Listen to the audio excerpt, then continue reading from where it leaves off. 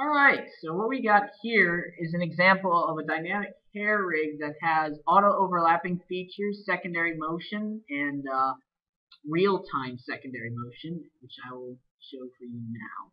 So, right now what I'm going to show you is I'm moving around this kind of chain that I made here um, and rotating it, but we don't see much of anything.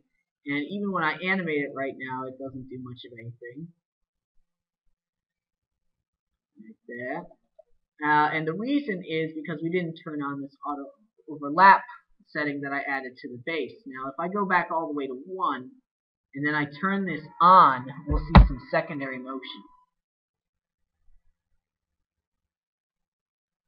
So now we should be seeing, this part is not animated, it is completely generating this based off the movements that we brought up here. Now the other thing is I'm going to stop our animation right here so you can see it at 65. And right now I'm just going to keep rotating this, and if you'll notice, even in real time in our viewport, we can still see, that our tail here is showing off some secondary motion. And the same thing if we create some movement here.